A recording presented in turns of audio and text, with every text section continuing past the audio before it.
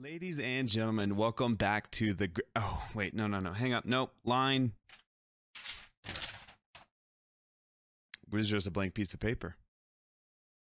This is an envelope with stamps.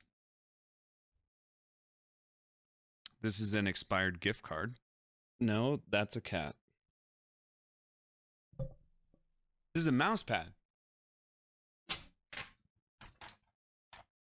This is how to win a free Tesla? My line. Oh, that makes sense. That makes sense. Okay, my bad. Ladies and gentlemen, the show is recorded in front of a live Twitch audience. Without further ado, I present to you the Escape Podcast. Take it away, guys. One is a Grand Arena specialist from the UK. The other is a territory battle tactician from the US.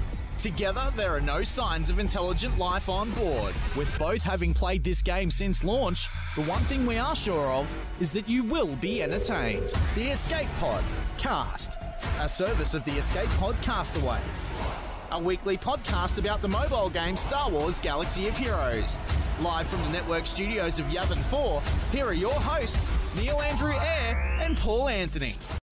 Coming up on this week's edition of the Escape Pod Cast. They finally gave us a road ahead this week. I thought it was supposed to be a state of the galaxy. Well, it isn't, but it did bring some very interesting news to the holotables. Ah, yes. Galactic conquests. No, it's just conquests. But no, everything is galactic. We talked about this before. Well, they're taking away the galactic. So now I'm just going to be chasing legends. No, those are still galactic. This is confusing. The content creator world is going a little GA crazy lately. And while we recognize that the ideas and intentions behind it are all well and good, we tell you why we think what they are doing is actually hurting the case for what we would like to see come to the game. And while we're on that topic, we sit down with the winner of the Urz versus Xaereth matchup from last week. The Gambit Alliance co-leader, Xaereth, will be talking with us about what it was like to organically match up against Urza. And on the bridge, we tackle all the important topics. Like Patron's Choice. And we go over our February fundraising effort and how you can benefit from it. All this and breaking news as and if it happens. Right here on the Escape Pod Cast.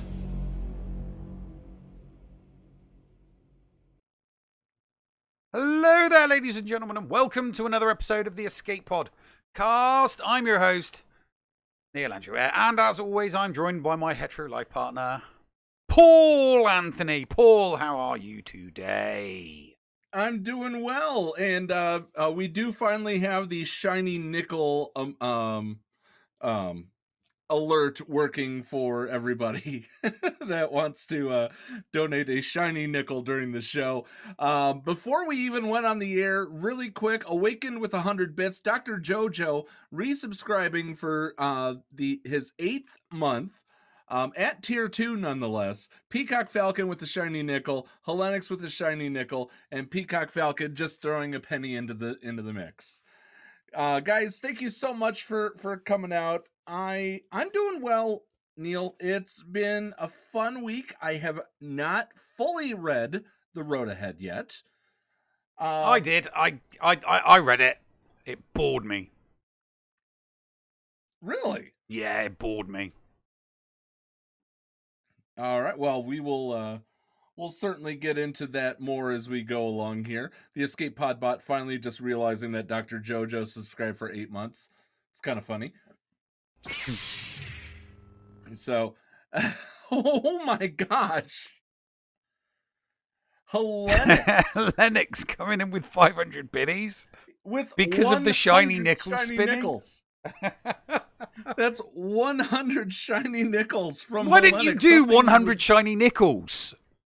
You just missed a trick. Why didn't you just do 100 shiny nickels? Oh. Oh my my gosh. Okay. All right. But we're definitely going to get into that. But coming up, we might kind of, what's the word? We may upset a few of you. We're going to admit it. We may upset a few of you because we're going to be a little bit critical of the community. But it's for a good reason, isn't it, Neil? I don't know what you mean. Critical of this is new to me. What do you mean critical of the community? Critical of the content creator community that's going. Oh right. Oh. Well, I mean, it's constructive criticism. Exactly, but a lot of people will say that it'll be a little too critical. No, it's. I mean, I'm gonna argue. I'm gonna take an objective position, not a subjective one. I'm gonna take an objective position with my constructive criticism. Oh, it's a hype train. Choo, effing choo. And Popeye getting a hype train started by donating 100 bits. Dr. Feelgood also contributing to getting that going as well. So, all right. While you guys get that hype train going and Helenix is going to be cheering that on, we are going to get into the road ahead. Now, for those that have read it all the way through, some people that listen to us don't technically, they don't go on the forums.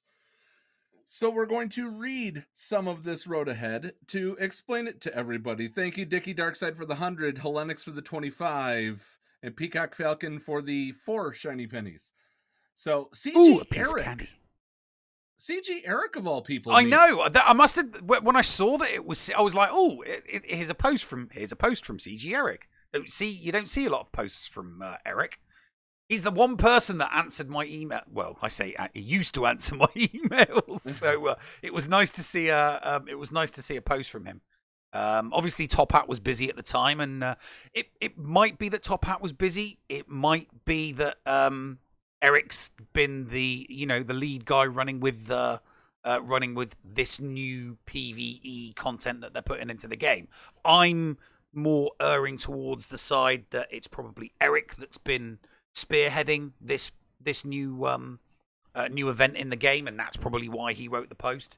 You the person that's kind of the front runner, the show runner for new content, you'd kind of expect them to know the most about it, so you'd kind of want to hear from them as opposed to going to someone else and say, can you talk about this new event that we're bringing out? It's like, well, you're the one leading it, why don't you talk? All right, now I can't talk.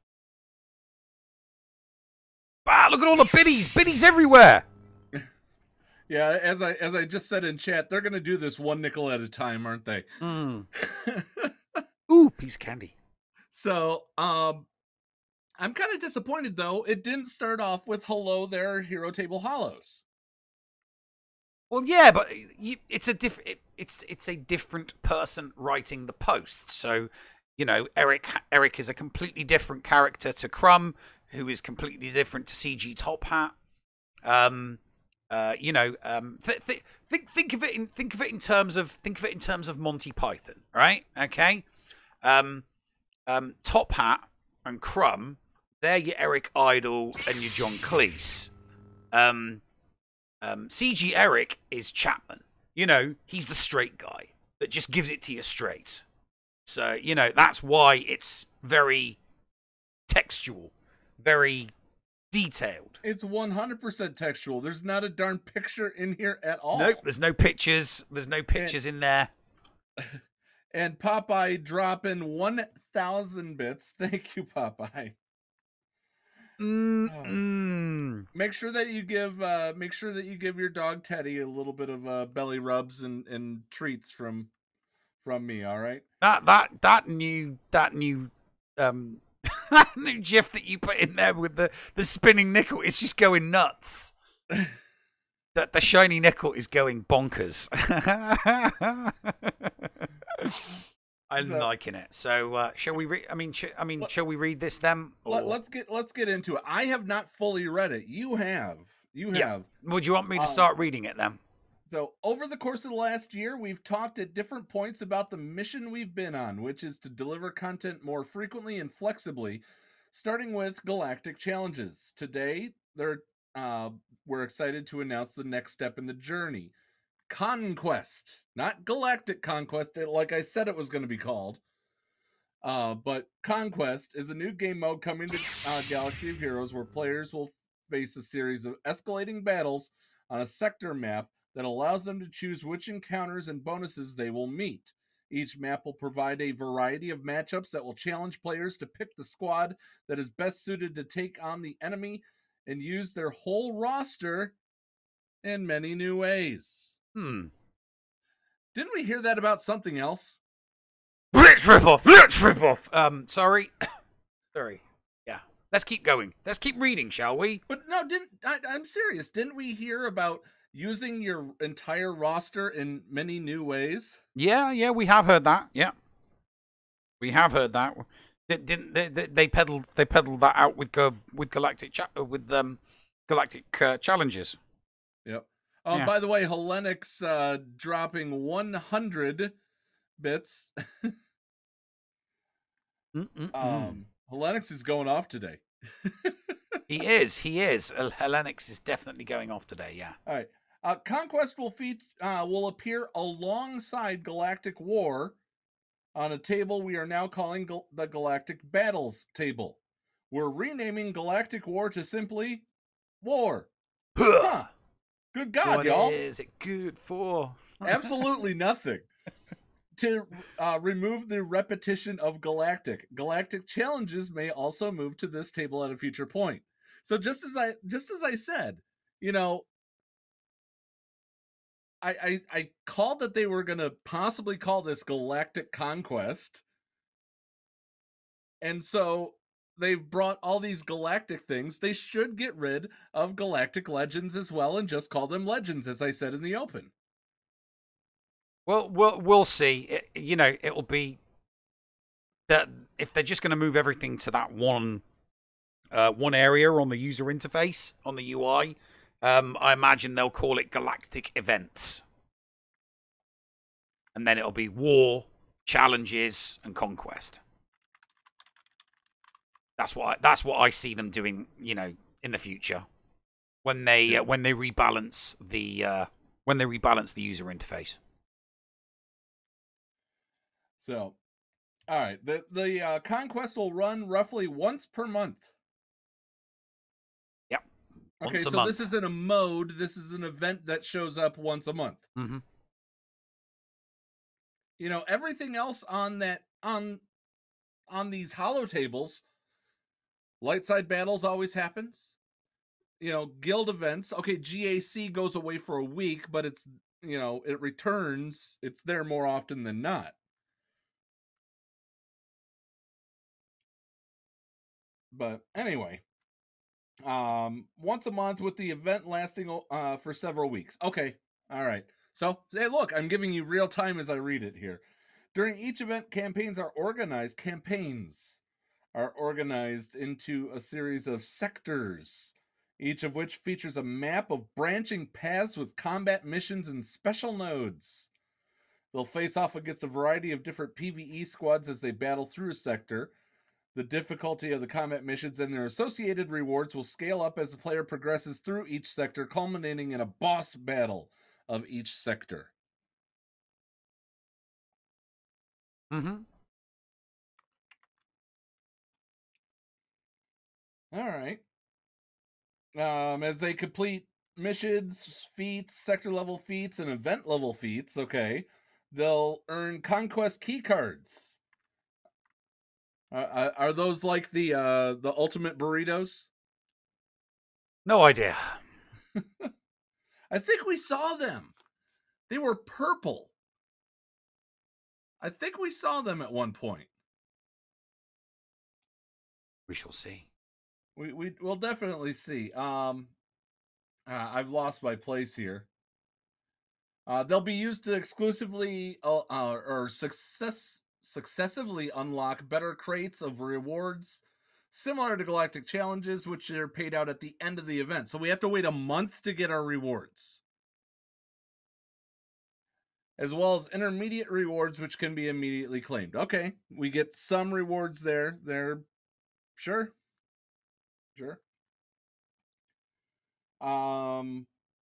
While we introduced a new shipment that will contain certain consumable items that are only useful in Conquest. So, you talked about this whole mode of GAC, customizable GAC or customizable PvP. Yeah. They're creating yet another shipment and putting it somewhere that something already exists. Yeah. So, wow, I don't know, Neil. I don't know how to feel. What were you thinking at this point when going through it? Way too convoluted. just yeah. I'm very ambivalent. Like, you're hitting me with a lot of information about, you're not showing us anything. So give us a visual representation of each paragraph. As a player completes each combat mission feats, sector level feats, or event level feats. How about a picture? How about an image? We're introducing a new shipment that will contain certain consumables. How about a picture? Between combat missions, there'll be 2 different types of special nodes, data disks and merchants. Show us. There is nothing about this that gets me excited at all. Nothing. I mean, I know I said that I was going to be less excited about this because I got on the Galactic Challenges hype train and I got disappointed. So I'm probably being more pessimistic than optimistic with this because I'm not going to allow myself to be, wrapped up in some hype train regarding this. But it's just, I mean, you're halfway through the post. You're only halfway through the post. Yeah, and I'm feeling iffy about this. And I'm not saying that I'm feeling down about it. I know you're very guarded with how you were burnt. Yeah, I mean, I got to the end of. I mean, please don't take this the wrong way, Eric. But I was just bored. When I got to the end of it, I was like, I have no idea what any of this looks like because you haven't given us any images. Nothing. There's no pictures. There's no video. That would have, so if you'd said, as a player completes combat missions, mission feats, and sector level feats, this is what happens. I mean, do something like you did for Grand Arena.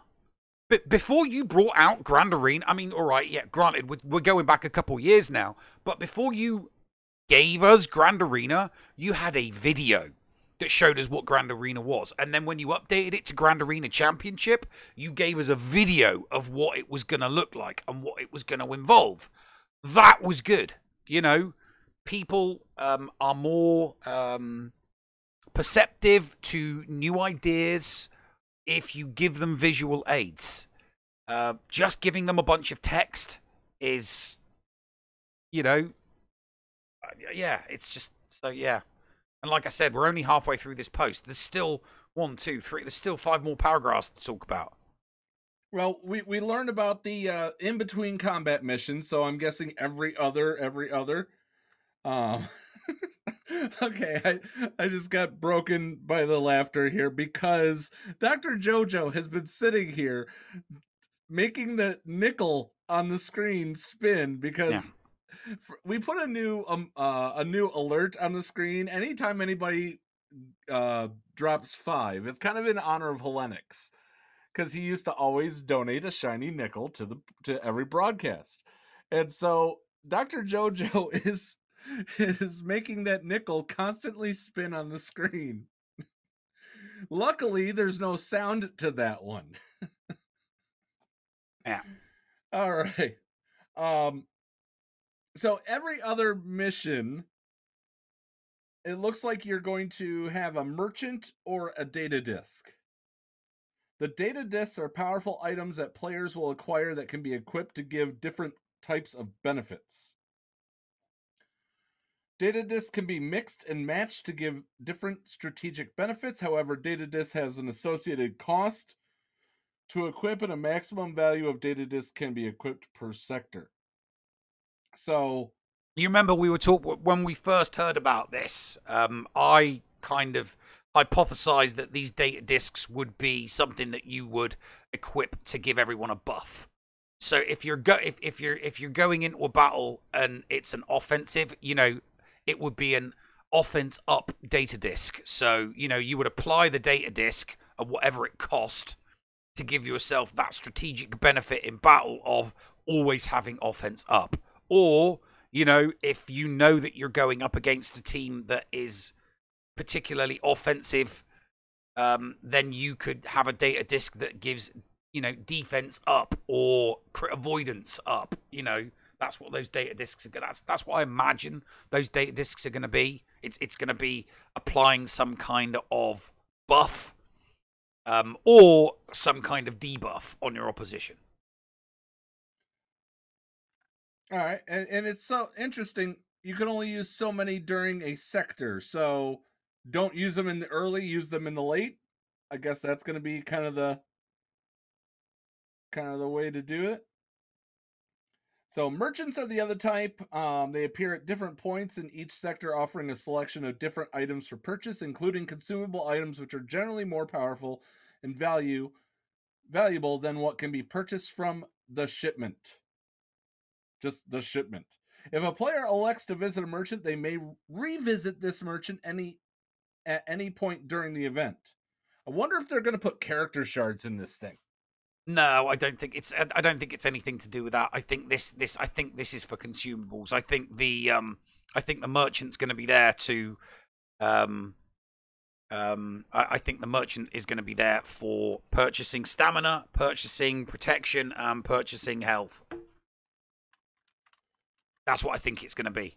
So if you're going in and, you know, the protection's already been stripped from all of your opponent, you know, from your team, but you want to use them again, you'll use whatever currency they come up with for this, and maybe you can go into the merchant and buy something that puts protection, you know, that a consumable that you can, you know, because it'll just be a little icon that you can just tap on, and it'll be, you know, protection on, you know, put protection back on everybody sort of thing, that kind of thing, maybe. So Conquest has a new energy type that is spent to play combat missions. Energy is charged at the beginning of each combat mission and will regenerate over time. So if you fail it, you lose the energy. You cannot back out. Hearing that means that you can't airplane mode it. No. It's like GAC. If you go in, you're all in. If you pull out, you're screwed. You've lost that. You know, you've lost that team. So if you go in and you lose a bunch of energy, if you pull out, the characters that have lost their energy have still lost their energy. You can't just restart. It's not like it's same principle as GAC. Saying, no, that's not true. Sig DM me. I'll you know, I'll always take your DM. Let me know what I'm wrong on. In this case, Conquest also features stamina. Unlike energy, stamina is only depleted when a character successfully completes a combat mission. As a character's stamina falls, their effectiveness in combat will also diminish. A character with 0 stamina cannot be brought into battle. However, stamina, I can't say that word, can be restored through passive regeneration or use of consumables. Yeah. So, see? From the merchant. Yeah. So, yeah, we're developing and tuning, and we'll have more to share with you in the coming weeks before the event. So, are we looking at... I give them 2 months. I give them mid-March. Well, I mean, whoever it is that getting to test this new PvE has given them promising early feedback. So they'll fine-tune it, they'll make tweaks, and then they'll go to the same people that give them the promising feedback to see what it is, and then they'll release it to us. Then they'll change it and release it to us. Again, the pessimist in me is, they'll release it with 2 or 3 things that the community will 100% collectively go, can you change that and can you change that, so that they can come back to the community and go, we listened to you and we agree that this thing and this thing are wrong and we're going to change it for you. Well, we also found out right before the show that ships will not be in Conquest to start. It's just, it's all going to be ground squad. So once again, ships get the shaft. Mm-hmm. Ships get the shaft. And we still have yet to see ships in Galactic challenges. No, to be honest, I mean, I do think that what will happen with ships is they'll dust off. They'll dust off the mothballs for the ship raid that the devs started. We know that they had developers working on a fleet raid back in October of 2019 that was put on hold. So I think that because it's not that they're neglecting ships, it's that they already started doing something on ships and they will eventually finish that fleet node, and then breathe new life into ships. Well, we can only hope. Let's go ahead. Let's take our first break with a kind of minor, big announcement in the first break. You guys will see that. Is it the first commercial, Neil? Yep. All right. The new, the kind of a big announcement coming up in this first break. Enjoy this break, guys. We will see you on the other side, and we'll talk about why content creator matchups at such a rapid pace might not be everything that we want it to be and could hurt us. Right after these messages right here on the Escape Podcast. The Escape Pod Cast with Paul Anthony and Neil Andrew Ware. HotBot in HotUtils is one of the most comprehensive tools for Star Wars Galaxy of Heroes. With integration into the super useful mod tool Grand Ivory, HotUtils can help you tackle some of the most difficult aspects of the game. Not sure how to mod your roster for a certain game mode? Use one of the many filters that automatically assigns the right mods to the right character in accordance with your guild needs. Now with additional features that can assist you and your guild officers in territory battles and territory wars, HotUtils is an amazing value. And don't forget the useful tools for yourself in Grand Arena, like the in-depth and customizable compare feature. Got multiple accounts like Neil, but not the time to remod them all? With this one-stop utility, you can switch between your alts and never miss a mod upgrade or a mod switch before locking into GAC or Territory Wars. Starting at just $5 a month, you don't want to miss out on these great tools. HotUtils is the new official remodding service for the Escape Pod Cast. Visit HotUtils.com to learn more. That's HotUtils.com. And go ahead and spice up your Galaxy of Heroes experience. Hello, friends. This is Thaddeus from Going Nerdy, and I approve this message and am compensated for signups for this service. The world's largest audiobook library is at your fingertips, and the Escape Pod Castaways wants you to try it for free. Head on over to escapepodcastaways.com and click the Going Nerdy offer button to claim a free audiobook and 2 Audible originals. Cancel anytime, and it's absolutely free to sign up. Check out Audible and support the Escape Pod Castaways, all for free. See Audible website for details. Restrictions may apply. Did you know that if you signed up to become a Patreon, you could get tons of rewards? Force Ghost Scotty could do a roster review for you. Neil Andrew Ware could share Grand Arena tactics. Or Paul could even help you get maximum stars in Geonosis Territory Battle. And you even get access into the after show. Sound good? Sign up to be a Patreon today. For as little as $2 a month, you could unlock a ton of potential content and also get closer to the hosts. Head to patreon.com/theescapepod to sign up. Hello, I am Andy Beeds, commander of the 506 Procrastination Battalion. And I'm Camp Director Flair of Gaming Embers. We are the officers of the Chain Gang. We're a collection of Twitch streamers that like to stream our Grand Arena Championship battles. In Star Wars Galaxy Heroes, We feature accounts of all sizes, from the large accounts like Fruit Ninja Mike, to the small accounts like, well, mine. we have grand arena action for all viewers. With names like The Llama, Ran B, Dr. Zeppers, Mr. Jigabachi, Geek Girl 1980, Rico, Kate Gaming, Flair, Andy Beads. and the Escape Podcast's own The Nev. We bring you continuous game action every day during the attack phase. Check us out and ride the raid chain from streamer to streamer with us. The Chain Gang is proud feature of the Escape Pod Castaways. See you on the chain, ya hosers.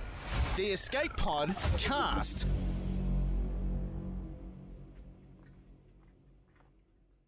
And welcome back to the show, everybody. It's time to talk about stuff within Star Wars Galaxy of Heroes. Yes, it is. Well, let's first get to a few of the little things, and then we'll get to the big thing that's been on yours and my collective mind here as well. We did find out that we will not be getting any change to Sith Eternal Emperor. Okay. Dojafet posted, at this time, the devs have no intention of making any changes to Eternal Emperor's kit. I understand this is not the update some of you are hoping for. I like that he said that. This level of empathy is what we needed. But I wanted to address this head on and let you all know I still appreciate the effort of those who spent part of their holiday break helping me gather information to present. The experience will be useful as we continue to work together on other issues. Obviously, some will be successful, some won't, but that doesn't mean we won't keep doing our best to relay player sentiment and advocate on your behalf.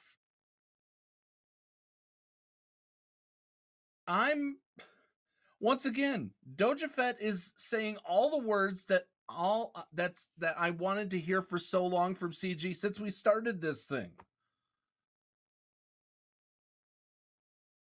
Yeah, no, I have no frame of reference regarding SEEP, so I don't have a, I don't have a any skin in the game regarding SEEP because I don't have SEEP. So. Well, by the way, Dr. Jojo, Peacock Falcon, Hellenix, and Thaddeus all continue to drop nickels, but I do want to also make sure that I mention that Geek Girl resubscribed for the month. So thank you, Geek Girl, for that. What else did we have that came out? We finally got the person who I think it was Relic 5'd every female character in the game.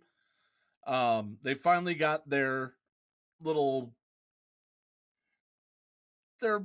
title, and to me, she's a princess or something like that.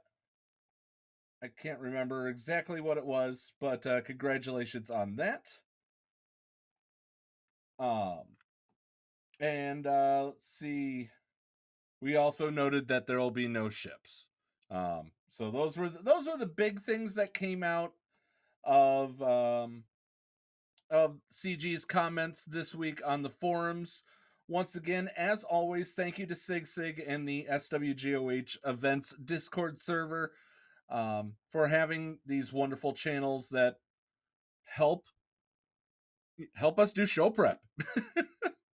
So, props to the commission. Yes, the commissioner. Yeah, props to the commissioner. Props to the commissioner.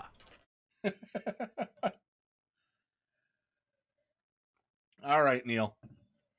So, what was the first matchup? End All Be All versus Solo Base? Wow. What was that first matchup that we had? Oh, the very first one that we did? Yeah. No, the very first one that we did, but we couldn't cover it because they were unable to get their schedules was Micaeus versus Endor. That's right. So our very first competitor versus competitor matchup was Micaeus versus Endor, but their schedules just would not allow for them to be able to stream simultaneously. So we had them on. Flair and I had them on the show for an interview so that they could talk through what happened, because one of them, I think Micaeus had his go, and then Endor took his go. So that was the very first time that we had two competitors that we covered actually going head to head. And then the second time, we did get one. Yeah, the second time we did cover. Yeah, whatever versus Wiggensball. Yeah, whatever versus Wiggensball. Yeah, that was one we were able to cover live, and that was a lot of fun. That went like that went down to the last battle as well, which was awesome. That was a lot of fun. So we had that fight night. That was very, very competitive because it was the difference between someone going 3-0 and someone going 2-1 basically. So that was a lot of fun to cover that one. Yeah. We had one that we couldn't cover just recently. I'm skipping one here just now. We had one for GA Center of competitor versus competitor that just happened. That was Kioi versus Lazy Turtle. Yeah. Sadly, they could not stream. No, they could. I mean, sometimes you just, sometimes it falls on days, and it falls on a day and a time that it's not doable for a couple of people to get together. And A, stream it, and B, stream it at the same time as each other. So it doesn't. Sometimes it happens, and sometimes it doesn't. But yeah, that was unfortunately that was a lost opportunity because of scheduling conflict. Well, but to start off season 2 of GA Center, we did have, and successfully and very successfully put together DB Official versus Gridded. Yeah, that was a thoroughly incredible one. That's so good. It was entertaining. It was competitive. It was two people that were in the same division as they were even in the same division as our division. They were that close to each other. They were in the same division as each other, and it was really, really competitive because it was both of their main accounts, so they both wanted to win it, because it's bragging rights. It's like everything that I've done on my account versus everything that you've done on your account. We're talking like 3, 4, 5-year-old accounts, and it's a culmination of everything that you've done on your account: gearing, modding, leveling up, starring, and it gave us one of the best and most entertaining matchups I think we've had in living memory. Both content creators ended up breaking records. Grid had more people watching his GAC live stream than he'd ever had watching before. Pretty sure DB's had those numbers before. But yeah, it was great. And we had people, we had people watching them and then dual streaming and, listening to our commentary. I think that's what, from the feedback that I received, I think that's what most people were doing. I think a lot of people were watching the streamer so people were either watching DB but had our audio on, or they were watching Grid and had our audio on. I don't think anybody was watching us but then watching somebody else with their audio on. I think what they were, it was like best of both worlds. I think that's probably why we had, I think we only had like half the numbers. People were tuning into our stream to listen to the commentary while watching the content creator that they supported, sort of thing there. Exactly. But we tripled and quadrupled almost every single other SWGOH streamer at that moment during that time. At that time, yeah. It was humbling to see everybody come out to that, and if you were out for that, thank you from the bottom of our hearts. We really did appreciate that. Mm-hmm. Now, that being said, give me one moment. that being said, the thing about that matchup, and also the Wiggins Bog and whatever matchup, was there was an intermediary. They were taking their turns through the help of an intermediary, providing play-by-play in color with you and I, and it was a production as far as showing the battles, showing the matchups. Mm-hmm. Now, we did get, and I'm going to use a word here that may start to ruffle a few feathers of the content creator community.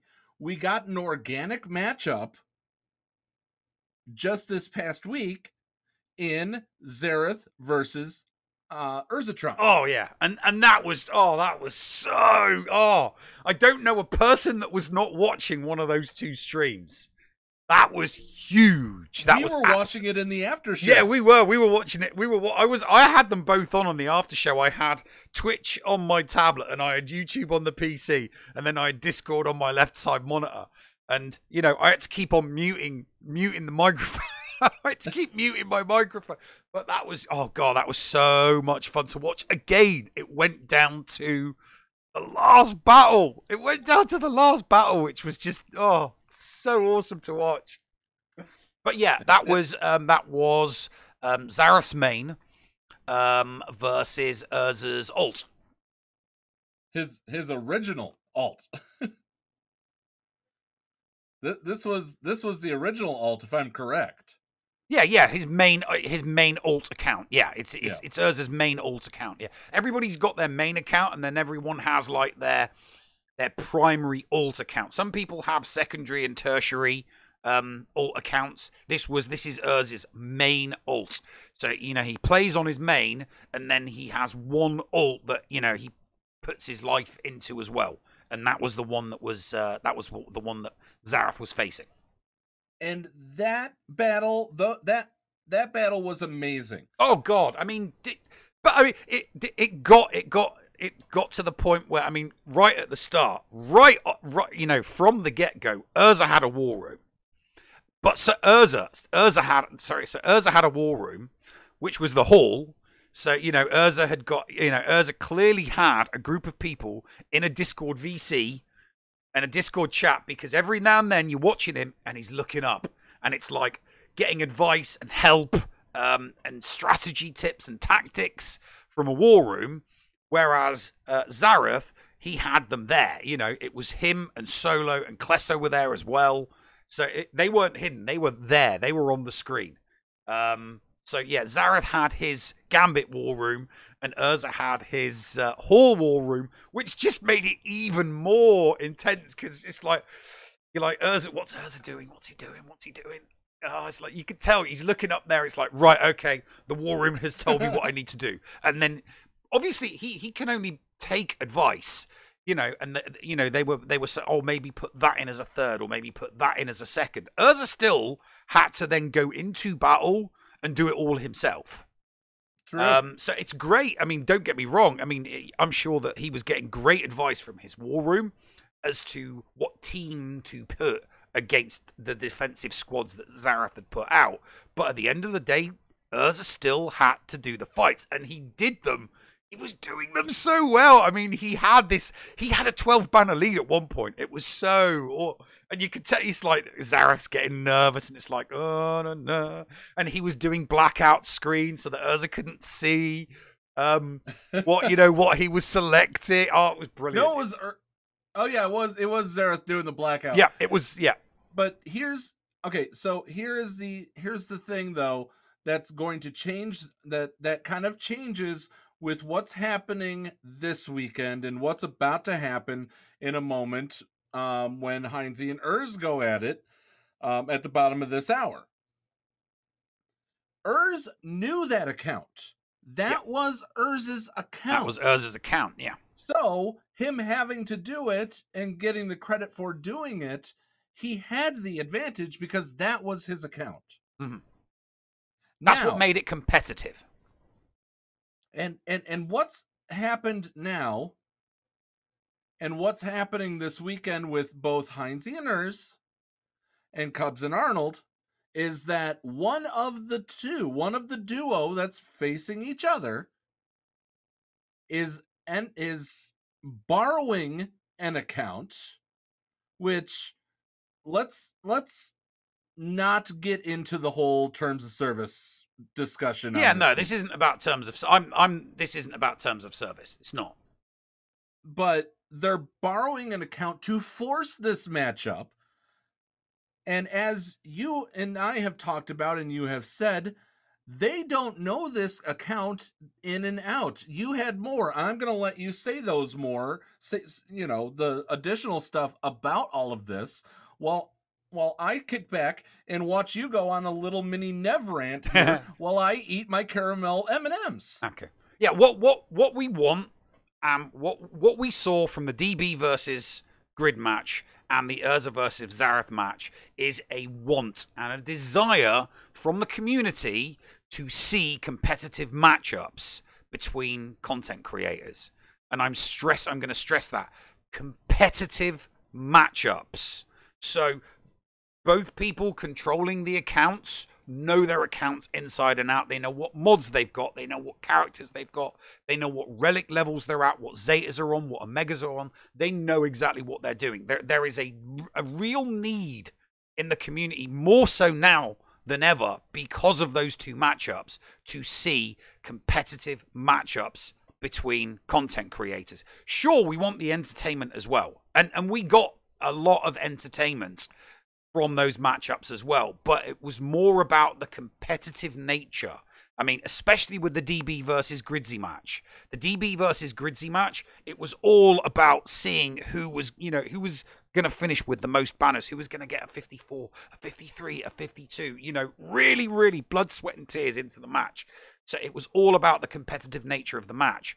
Whereas with the Urza versus Heinze, and now on Saturday, the Arnold versus Cubs, that's more about the entertainment. That doesn't add fuel to the argument we're making to CG to give us a PvP single round Grand Arena so that we can competitively fight other people. So I can challenge somebody that's around the same top 80 GP and top GP as me in a competitive matchup.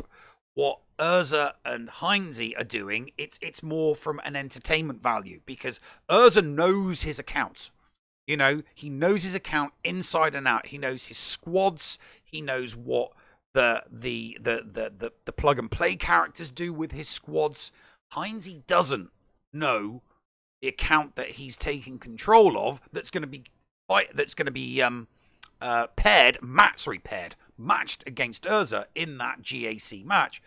Heinze doesn't know the capabilities of that roster. He doesn't know generally how fast each individual character is. He doesn't know how fast or how good the mods are on the plug and play characters. He doesn't know, he hasn't made the squad loadouts. He hasn't done any of that. So from a competitive perspective, I would argue from an objective point of view, from an objective position, that it's not a competitive match.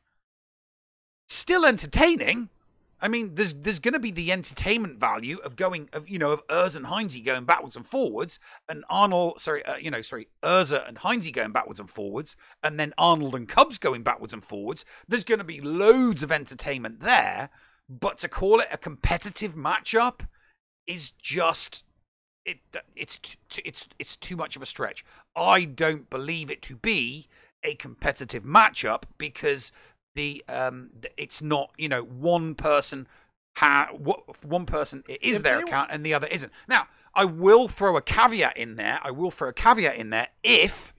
If it was Urza and Heinze and they both had random accounts, I would argue that would be competitive. So if it wasn't Heinze's account and it wasn't Urza's account, but they were they'd been allowed use of an account just for GAC purposes, and then they went head to head, I would argue that that's more competitive than one person having their account and the other person not. I mean, it would be more competitive if both both GAC streamers had their own accounts, but from as being as objective as possible, it's either both the people's accounts or neither the people's accounts. It's not competitive if one account belongs to one person but the other one doesn't. So I wholeheartedly concur with you on that, and those watching the taping of this episode saw me nodding, very animated when you said if both were testing their metal. I am going to once again acknowledge Dr. Jojo, Peacock Falcon, Helenix, and Thaddeus from Going Nerdy. They continue to make that nickel spin. You guys are crazy, and I love you for it. But here's the problem with a little bit of what we're seeing, Neil. People or the content creators going out of their way to borrow these accounts is taking away the possible, or what's the word? It's taking away the want for the organic matchup. When it is the organic matchup, that's what makes it special. Yeah. And that's what CG should capitalize, that it's, okay, we are making it so these people can match up against each other. If they were to go out and do what you mentioned in that short video of allowing people to match up privately. Yeah. I mean, that's the thing. And that's the kicker, right? I mean, I would rather see Urza v. Heinze with either both their accounts that are theirs or two random accounts. That, to me, would be fun and entertaining and competitive, because neither of them would know anything about the account whatsoever. And Arnold versus Cubs, the Arnold versus Cubs match, I mean, come on, let's be honest. It's Arnold's just going to trounce him, because Cubs does not know the account that he's going to be using to fight Arnold. So I do genuinely think that Arnold, he's just going to steamroll him. It's just going to absolutely steamroll him. It's not going to be as competitive. But if both Arnold and Cubs took control of two accounts that neither of them knew, that would be more competitive to watch, and it would be more entertaining to watch. I mean, if you were to poll, I mean, maybe we should do a Twitter poll later. Would you rather see Cubs and Arnold play each other with both, if they were to fight each other, both using accounts that aren't theirs, or one using an account that is theirs and the other not? I guarantee you the poll would be like, oh yeah, I'd rather see Cubs versus Arnold if neither of them knew what the account was. I'm going to stop you for a second. Neil, Arnold, last GA Center season, 55-17. Cubs fan Han, 53-19. He didn't do as bad as we thought. No. I'm not saying he did bad or worse. It's just that they were in different brackets.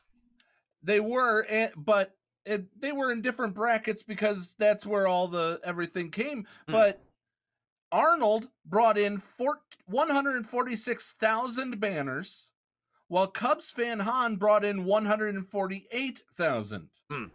And you've also got to remember that in season 1, the second half of Arnold's season was on the ascension. He was doing better and better and better. Whereas Cubs, he was just nailing it, knocking it out the park the first half of the season, and the second half of Cubs' season, he kind of started tapering off. During the first half of the season, he was getting more 3-0s, and then the second half of the season, he was getting more 2-1s. Whereas it was the opposite for Arnold. In the first half of the season, he was more 2-1s, and the second half of the season, he was more 3-0s. So it was kind of like there was an intersection for Cubs and Arnold regarding GAC. Arnold started low and went high, and they crossed in the middle, and Cubs started high and kind of flatlined in the second half of the season.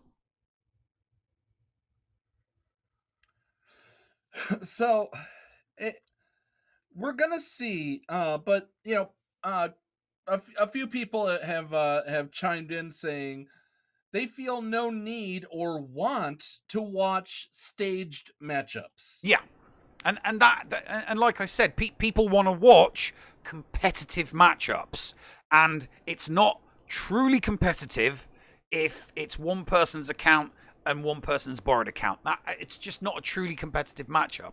It's an exhibition. It's an exhibition at most, because the person who owns the account going against the person who doesn't own the account can, has a massive advantage, and they can probably, trounce all over them. Yeah. And people are saying the right word is exhibition. Thank you, Curtis Blow. Thank you, Cascade, for also chiming in with the no need to want or want to watch a staged matchup. Yeah, people want to see DB, people want to see DB versus grid style matches and Xaereth type Urza matches. That's what people want to see. It's not about the content. It's not just Cubs versus Arnold with just, one and what, it's not about the content creators. It's about the account and the content creator. I would rather watch, and this is going to get clipped. This is my joke to go out on, because we're going to take a break after this. So I know this is going to get clipped and used absolutely incorrectly, but I'm going to make the joke. I would rather watch Cubs and Arnold in a Jello wrestling fight and watch this staged matchup. We'll be back after these messages with Xaereth right here on the Escape Podcast. The Escape Pod Cast with Paul Anthony and Neil Andrew Ware. Hello, Escape Padawans. It is the Llama here to remind you that the Escape Pod Castaways are on social media. We're on Facebook, we're on Twitter, you can catch us on YouTube and on Twitch every week, streaming Star Wars Galaxy of Heroes, LEGO Legacy Heroes Unboxed, your favorite new Galaxy of Heroes show, GA Center, and so much more. Come catch us on the web. Are you a member of Team Paul or Team Neil? Maybe you prefer story time with the llama, or dabble in the buttery side of the Force with Biscuit Weasel. Or maybe you like the Escape Pod talents from Down Under like Heinzie and Scotty. No matter who you support, you can get one of my designs from the Escape Podcast merch store. Just go to escapepodcastaways.com, click on the merch link, and it will take you to the TeePublic site where you can support me, Mrs. Anthony, also known as Critty K. Also be sure to check out the Mrs. Anthony Shirts channel on the Escape Podcast's Discord server weekly to vote for my latest shirts in the Design Derby on Woot. Links for both of these are down below. Thank you for supporting the Escape Pod Cast. Heinzie from the ANZGC is officially a member of the Escape Pod Castaways. Make sure you go and search for Heinzie on YouTube today, because he live streams a lot of his GAC content, and not only does he do that, he also does some pretty fun videos from time to time, including a behind the screen and also streaming Jedi Fallen Order. And from time to time, this idiot might drop by. Head on over and check out Heinzie today on YouTube, a part of the Escape Pod Castaways network. Back to school. The Escape Pod Cast for Kids. It's really cool. Hello and welcome back, Escape Padawans, to Storytime with the Llama and the Escape Pod Cast for Kids. This week on Storytime, in our Journey Through the Journey Guide series, we are going to be focusing on the last of the 3 raid reward characters, and that is Darth Traya. Now, you can get Darth Traya from the heroic difficulty of the Sith Triumvirate raid. Like the other 2 raid reward characters we talked about in the past, the better you do in the raid, higher in the ranks as far as damage you do, the better rewards you will get and the more Traya shards you will get. Unlike the other 2 raids, this one is not simmable, so if you want to get Traya quickly, you will have to go in and do damage. Now, let's take a deeper dive into the Sith leader herself. She's a dark side character, a support, like I said, a leader, and she's got the Sith tag. Her basic ability, Deceptive Strike, deals special damage to the target enemy and dazes them for 2 turns. Traya then inflicts all debuffs on her allies to that target enemy for 1 turn. If any debuffs were inflicted, reduce the cooldown of her ability Saberstorm by 1. Speaking of Saberstorm, it's her first special ability, and let's go through it now. Saberstorm will deal special damage to the target enemy and inflict tenacity down for 2 turns. If Traya has full health, deal damage an additional time and inflict ability block for 2 turns. If the target is buffed, deal damage an additional time and inflict healing immunity for 2 turns. This attack is not able to be evaded. Her second special, Isolate, dispels all buffs on the target enemy and increases their cooldowns by 1 and will inflict Isolate on the target enemy until another enemy is isolated or Traya is defeated. Reduce a target ally's cooldowns by 1 and grant them protection up 50% until the end of the encounter. Isolate cannot be copied, dispelled, or resisted, and this attack can't be evaded or resisted. Now, let's take a look at the debuff Isolate. When a character has Isolate, they cannot gain buffs, cannot attack, or gain positive effects out of turn.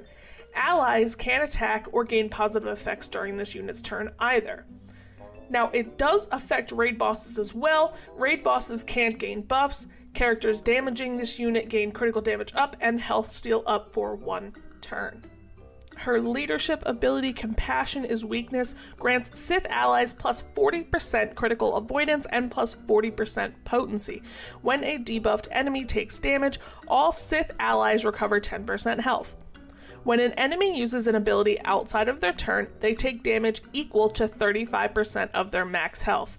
This damage can't defeat the enemies, but this leadership ability is super useful, especially when you're going against teams like Geonosians with GBA, and the Baruch comes up and it's taunting, you can't really attack anybody else. Her leadership ability kind of makes the other characters kill themselves. And finally, when an enemy gains a buff outside of their turn, they lose 50% offense until their next turn. Her unique ability, Lord of Betrayal, whenever an ally suffers a debuff, Darth Traya gains 10% bonus protection, which is stacking, until the end of her next turn. At the start of each Sith ally's turn, Traya dispels all debuffs on them and deals damage equal to 5% of their max health for each debuff dispelled. When an allied Darth Nihilus or Darth Scion are critically hit or inflicted with a debuff, Traya gains 12% stacking offense for 2 turns. Traya has 2 Zated abilities. It's going to be her leadership ability, Compassion is Weakness, and her unique ability, Lord of Betrayal. When it comes to the 2, I would say her leadership ability is more important just because of the damage that it does to your opponents. It's super, super crucial when facing teams that do a lot of counterattacks like Geonosians, like even clones. So if you're only going to put 1, I suggest you put Compassion as Weakness. When it comes to modding, you're really going to want to give her a lot of offense and a lot of critical chance. As far as teams go, it's kind of a no-brainer. Throw her in the leadership spot with Scion and Nihilus. If you're facing a really tough team that you're not sure you can beat with just the trio, throw in another couple of Sith characters. Sidious works well, maybe Sith Trooper or Sith Marauder, either of them would be great. But like I said, in most cases, you'll actually be fine, especially in GAC, with just the trio of Traya, Scion, and Nihilus. That's all for me. Tune in next week for more story time with the Llama and the Escape Pod cast for kids. Receiving incoming transmission.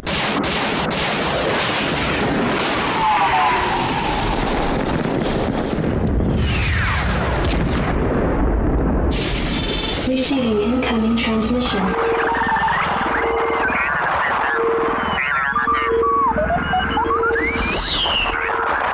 Receiving incoming transmission.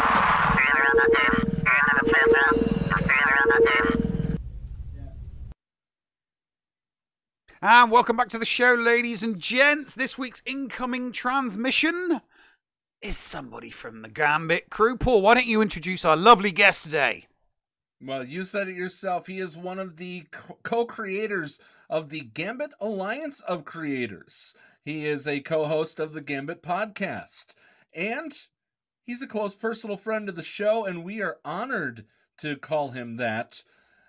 He is the one who faced off against the heartthrob of the Outer Rim, Urzatron. Just last week, we rated him, and I'd like to say because we rated him, he ended up getting the win. I think we were the good luck for that. That's my opinion, though. Hashtag and I'm just Team Gambit. Ladies and gentlemen, welcome to the show. You know him as Xaereth Prevails. We simply just call him Xaereth. Welcome to the show, brother. Hey, thanks for having me on, guys. This is fun. I love coming on with you guys. This is fun to come on my own. You guys always made me drag solo with me every other time. So, well, I mean, as much as I'm making Solo stay out because he wouldn't move his camera so we could see the damn score during your show. How dare he? Even if I was the one who was controlling the OBS, like, how dare he? Yes. I agree. Yeah. Naughty producer. You know, we always get, you know, I empathize with Solo because, you know, producing this, I know he produces that. So it's like he controls the stream and it's like, you know, we're the ones that get all the grief, you know? It's like, move your head. Because that, I must admit, because I had Urza's and yours on. And it was the comment that was most, it was the most commented thing on Urza's streams. Like, who is that guy in the top right corner? I can't see the scores. Move your head. And it's like, you get that if he moves his head, you still won't see the score. You know, he needs to move the window. So, yeah. But, yeah. My heart goes out to Solo. I know. It's hard, brother, being a producer. Oh yeah. Mad respect for people who wanna control the programs, the producing stuff. Like it's a lot harder than you might think, especially when you're doing it live. It can be stressful for sure. We're gonna say thank you to Fatafil for following. Thank you very much. Let's go into, but real quick, Neil. I've done 13 years of production in audio and video. I'm happy to pass it off. I'm just going to put it that way. So for those who don't know about you and your account, Xaereth, tell us what your main is. And yes, we know you have alts. No alts during this. No.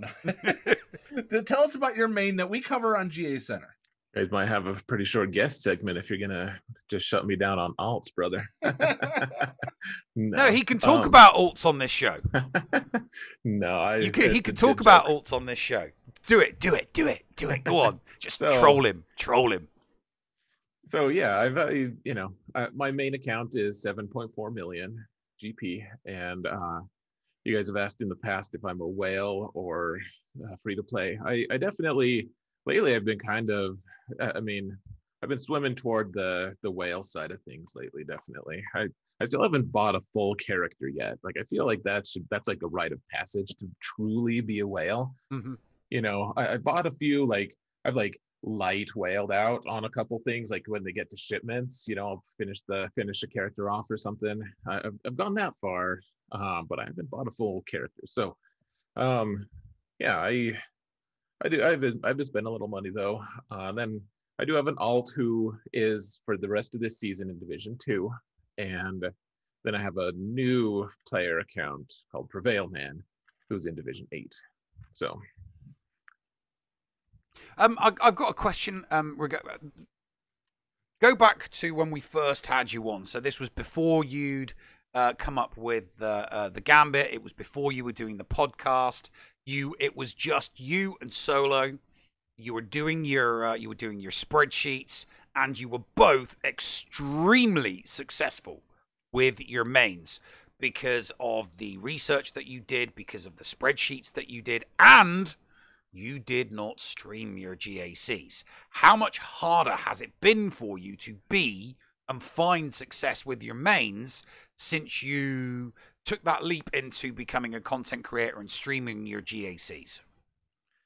Well, that's a great question, actually. I think if you looked at the numbers, I don't think they've changed that much in terms of win-loss. But I'll say this: it's a lot harder to stream. I think that we've just increased our focus a little bit. Like we've kind of, just tightened our shot group, so to speak. Like it's tricky, man.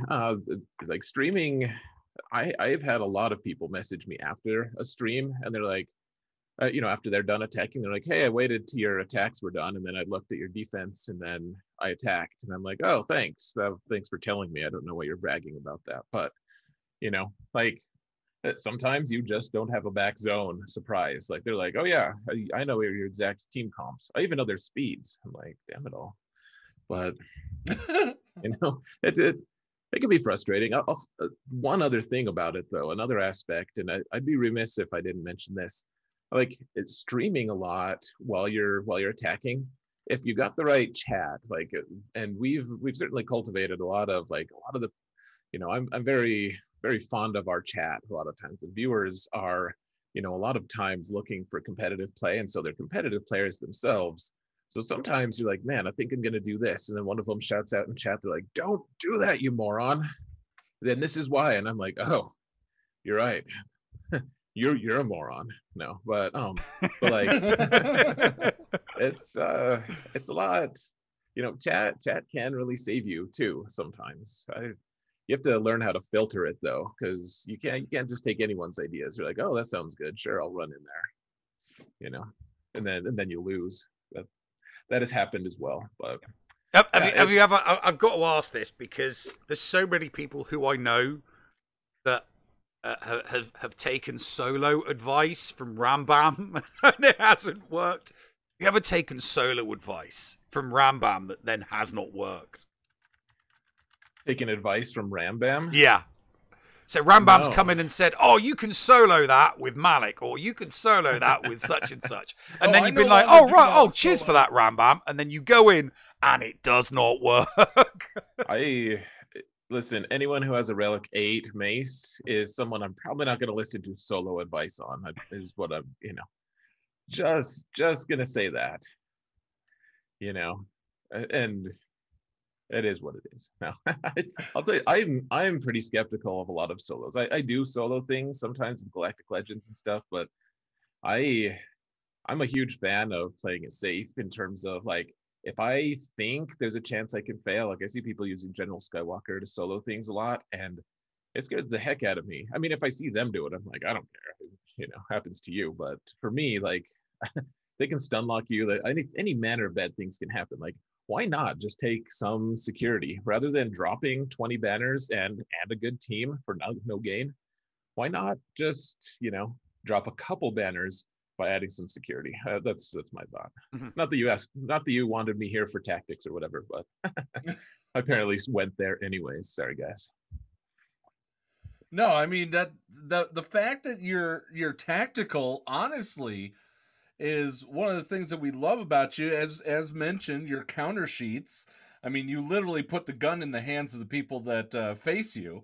In that case, sometimes, but you really played tactical just this past week against Urz. So walk us through how this matchup ended up actually being. Did you realize it and reach out to him, or did he realize it and reached out to you? Yeah. So, I saw his name in the group. I always check the group because I'm a high enough GP. I usually recognize a couple people in every pod that I'm in.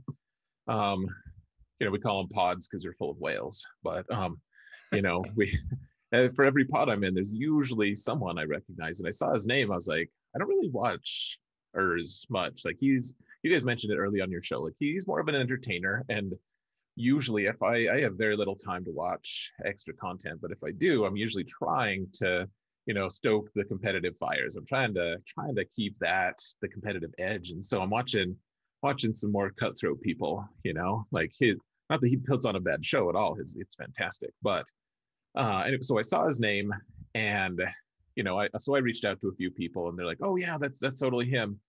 And then apparently on his stream that night, some people had told him, like, they'd given him my logo. He had it like on his desktop. It's kind of creepy and funny. So we saw that.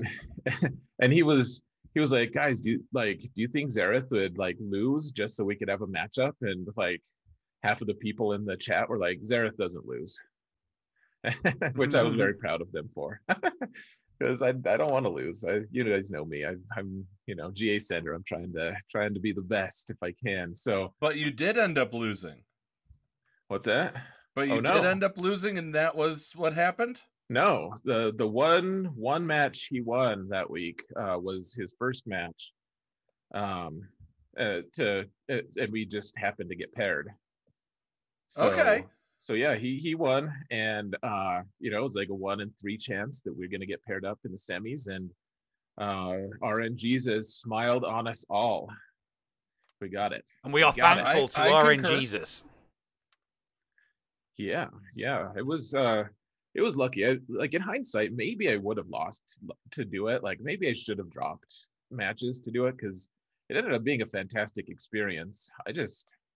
I cringe to think of losing just for the, I don't like to lose. So yeah, no, that's why when we did in week 1, when we did the reports for both DB and for Grid, we pointed out, we made a point of saying they both deliberately threw their second round matches so that they were definitely going to face each other in round 3.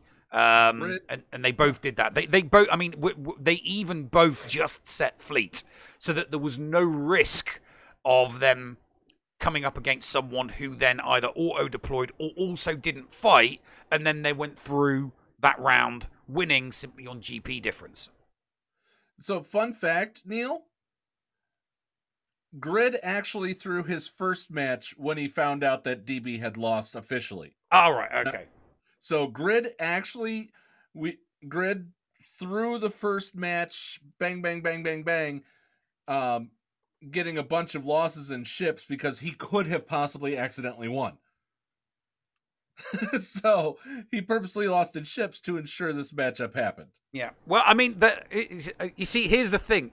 The RNG gods and RNGesus are paying it back to them in spades, because last week they both got triple crowns. It's like, for your services to the community in week 1, we're going to give you the easiest group that you could possibly get in order to achieve a triple crown, because they both got triple crowns and they both scored 8,000s in week 2. So yeah. It's just there's always a shiny nickel in front of your face, Paul. I know. That's why I kind of did the little joke. You can move that down. I'll move it. So take us into fight night here. You're matched up, and what was it like? What was it like facing off and the atmosphere?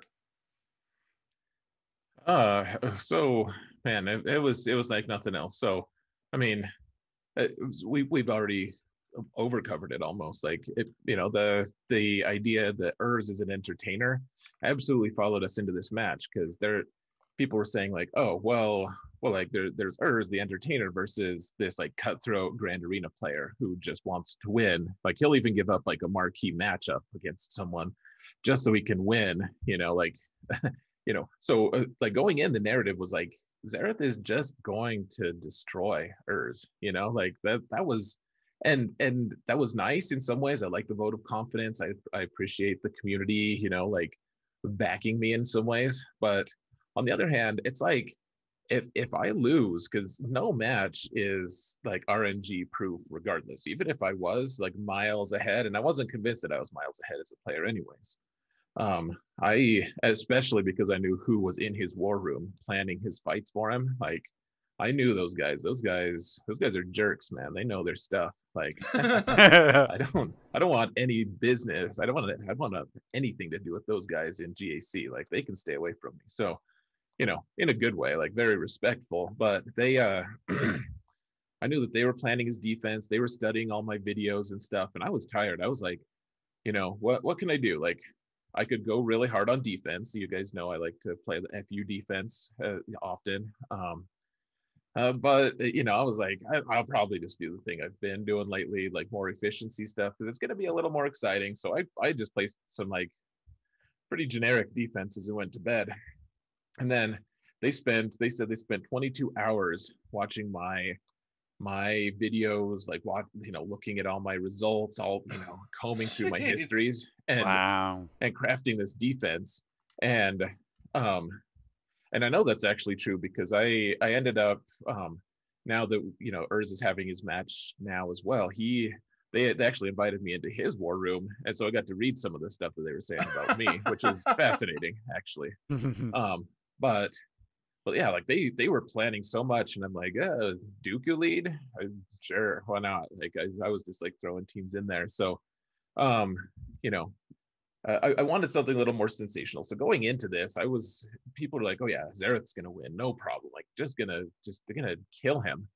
And we got a huge crowd though, man. He built it up a lot. You guys built it up. I built it up. Like we all sold it. I think people wanted to see it. I mean, I know that Grid and DB had just had their match. I think that probably just gave the community a little taste of, like, oh man, let's do this. It was all Friday night, it was prime time. It was nuts. Yeah, no, I tweeted up a storm with that. I mean, I stuck one tweet, that screenshot of you versus Urz that you put on the Discord server. I'm like, okay, I'm dumping this on Twitter. Are you hashtag are you hashtag Team the Hall or hashtag Team Gambit? And then I tweeted it, and it just went nuts. People were retweeting it, they were following it, they were responding to it. Arnold responded to it. Cubs, it just went nuts. I know, 24 hours. It was just this build up, and then I was seeing all of the stuff that was being written in the hall. And everyone's like, "Oh, he's never lost. He's never ever lost. You're screwed."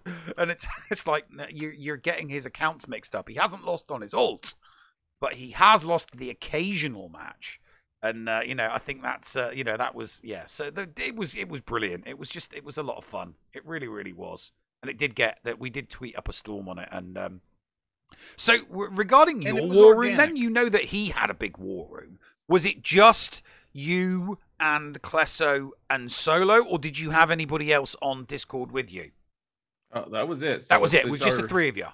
Yeah, Friday nights are Gambit fight nights, so we always have me and Solo and then a guest. And Klesso has been a longtime friend of ours anyways. He's on the Gambit crew, the Gambit Alliance. He's an A+ player too. So I was like, yeah, get him on here with us. We need all the help we can get.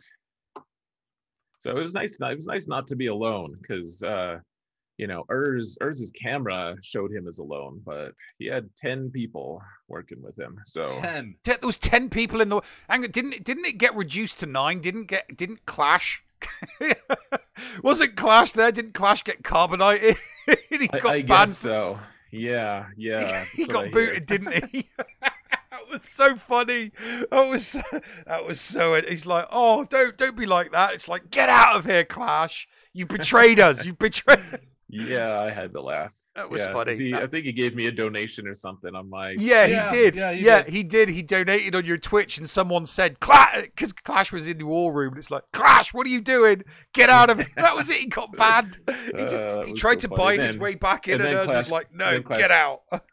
Then Clash turned around and donated more, so just gave him the finger. It was kind of funny.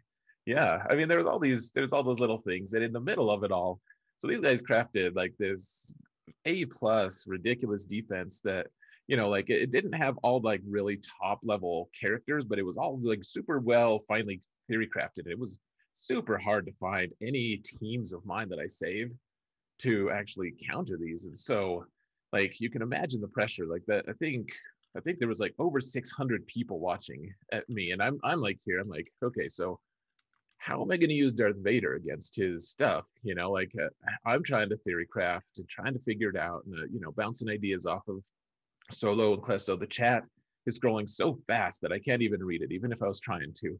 You know, people are just like shouting, like, you know, Urz prevails, or, you know, kick his butt, Xaereth, or whatever. You know, like all kinds of just. It was mayhem, and in the midst of it all, we're just trying to like, well, no, okay, so you know, Bastila gives you her. If you use Basti Leech, she's going to give you, you know, plus tenacity, and you get all this bonus protection. Like, you use Kieti Mundi with her, but you know, trying to figure out this these teams are teams that I've never really fought because they theory crafted them just, you know, special for me, and it was tough, man. And we finally got through ground, and Urz was ahead by 1 banner, which is not the way the narrative had been reading before, I'll tell you what. And I found myself like pretty proud of myself to be. Yeah, I mean, yeah, at one point you were 12 banners behind. Because I'm watching this thinking, how the hell are you 12 banners behind? Well, I mean, I think it was after the easy ones for last. It was after 5 or 6 battles. First. It was 5 or 6 battles in, and you were 12 banners behind, and I'm like, how the hell? 5. How the hell are you 12 banners? And then it was like, right, okay. And you just kind of like took a breath, slowed down, and then 12 became 8, and then 8 became 7, and 7 became 5, and 5 became 4, and it just slowly got down all the way until it was like 1 banner. And then, you know, you both did the gentleman's thing, and you agreed to go simultaneously for the final battle, which is what we had Grid and DB do when we had their matchup. We had them do their last match simultaneously, so that there was no so that the initial advantage of the coin costs, you know, 1 person going first and 1 person going second, there was no advantage to either competitor in that final match because you were both going simultaneous. Right. Well, I'll tell you what though, it added to the drama though, because Urz took on, like, he used his best fleet to take on my worst fleet, and so I went in, I got a 65 in fleet. I'm like, oh yeah, like that was good. Like that's, you know, fleet tends to be one of my strongest places just because people hate it so much, and I don't necessarily like love fleets, but like I've spent a lot of resources, a lot of time in getting my fleets to the point where I can beat whatever I have that I'm facing, and always keep Negotiator in the back. So I got a 65. I'm like, all right, we're good. We're good, guys. Urz went in 66. 66, yeah. And I was like, oh, like at that point, I was like, I could lose this. Like I go through these matches. I can't think like, don't mess up. I don't think like that. I can't. That would mess with my confidence too much. I try to, maybe this sounds cocky, but I try to assume I'm going to win just because I need that confidence boost. You know, I need to make sure that I'm right there. Like that's one of the key elements. And so this is leading into the final battle in pretty much one of the big questions we wanted to get.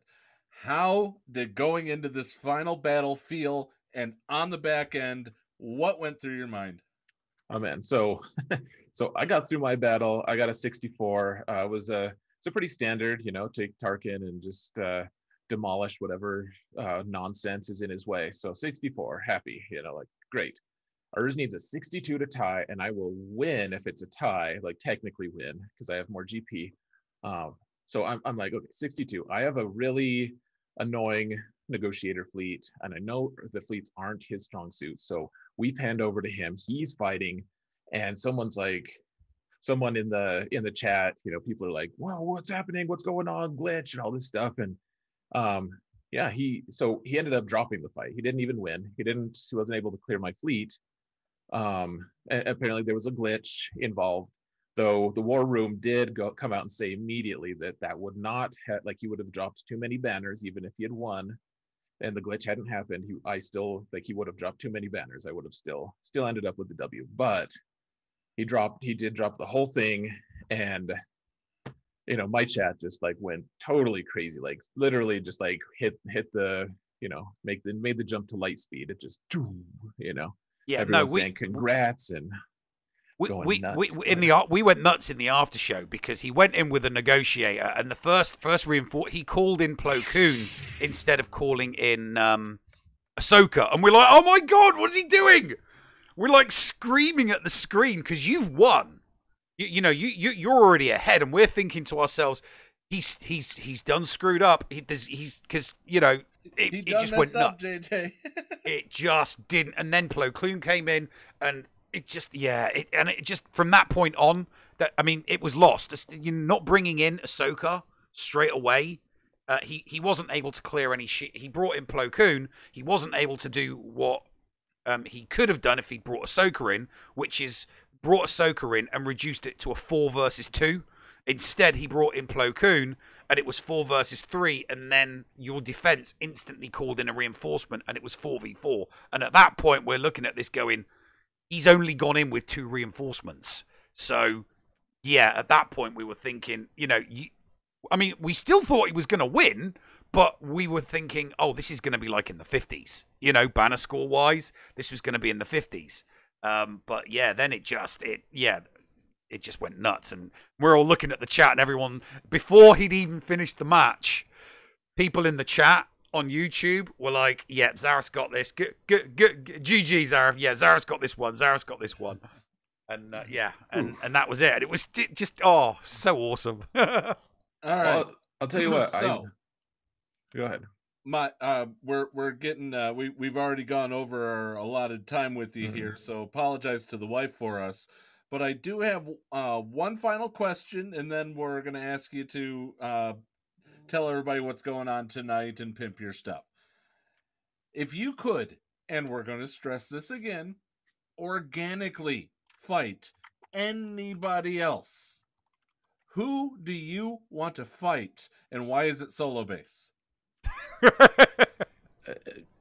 Gambit podcast may end if me and Solo have to match up against each other. I don't want to do that. There's no way I want to face Solo base. I'd face good old Maurice. I think that'd be a good time because we both have about the same level accounts. He's got a better account than me for sure. He's got probably better chops as a player. He's deadly. I would love to go up against him. He talks smack. It's good. It'd be a good time. I would love to see Gom versus X. That would be good. Yeah, that would be a good matchup. That would definitely be a good matchup. So you said Friday nights you do Gambit Fight Night. Who's your special guest tonight? Oh man, the vile fruit Ninja Mike, the loathsome.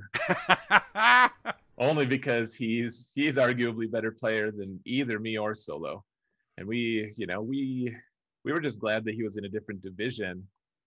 When GA Center finished, because we ended up having good results. He would have diminished our results by 1, our placings by 1 each, because that guy doesn't hardly lose. So he's, it's a joy to play alongside a guy like that. So Gambit Fight Night, we always have a guest, and he's the one tonight. It's going to be a good time. That's awesome. I would make a terrible guest, especially this week, because I have an auto set defense. Oh yeah, that's super boring. So, where do people find this fight night, and where do people find your stream and all the stuff that you work on? Sure. So, on Twitch, I'm Xaereth_prevails. Xaereth is spelled Xaereth and underscore, and you can look up prevails. I'm sure you probably know how to spell it. Won't insult intelligence here. And then on YouTube, my YouTube channel is just Xaereth. No prevailing on YouTube apparently. And then our combined the Gambit podcast. We do our podcast. You guys know that, of course. And then we do our fight night on Fridays. You can just search Gambit podcast, or maybe it's the Gambit podcast. Good Lord, you think I'd know that by now? But it's all one word though. Let's see. Yeah, feel free to look that up as I make this final pitch, guys. Xaereth is one of the best follows, one of the most entertaining people that I enjoy watching. I don't get a chance to sit down and watch many other different content creators as often as I want to, but I I will make it at least once a week an effort to make sure that I watch Xaereth. That is a wholehearted endorsement from me. So go do the, do the same. Show him some love. So, all right. Is there a "the" in your name? There is not. It's just Gambit Podcast. No spaces, no those. Twitch.tv/Gambit Podcast. That's it. Yes, all sir. right. I appreciate it, guys. Go make sure you check that out. Guys, Xaereth, thank you so very, very much for taking the time out. Tell your wife, sorry we kept you longer than 30 minutes. And a very, very special happy birthday to the miniest Xaereth out there. Yeah, appreciate that, man. I'll pass it on. Yeah, you guys are great. I love coming on here. Thank you for taking 5 extra minutes of your valuable time to talk a little bit longer with me.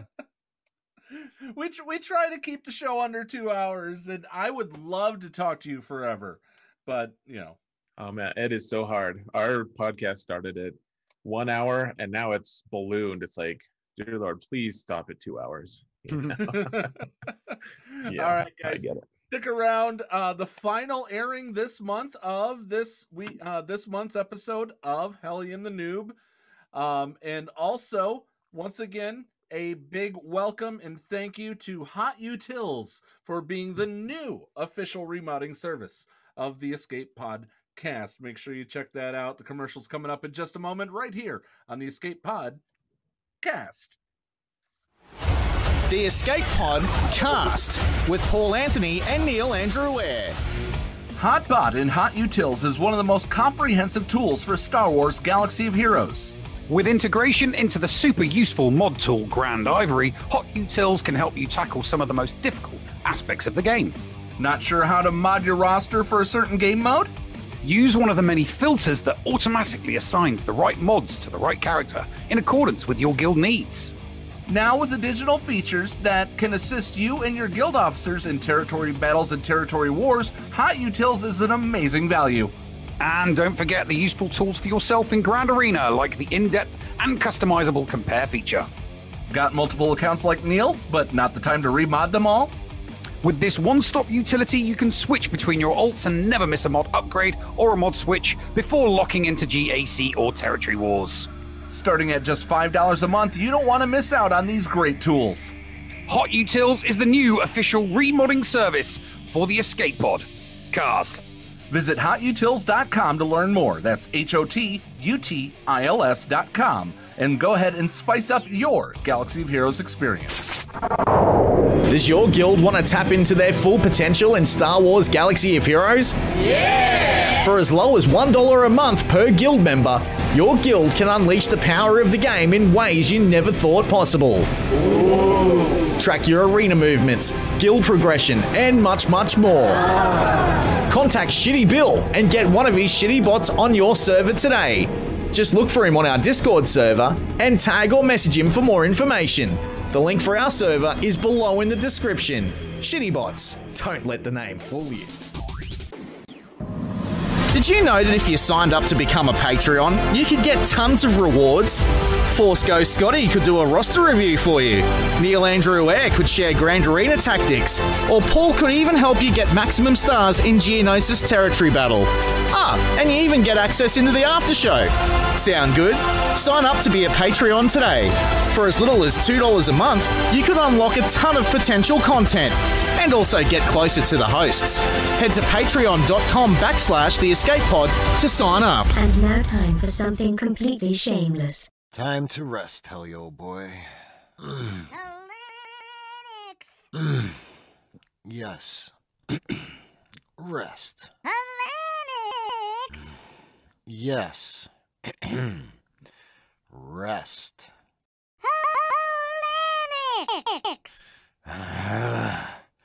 What, noob? Happy New Year!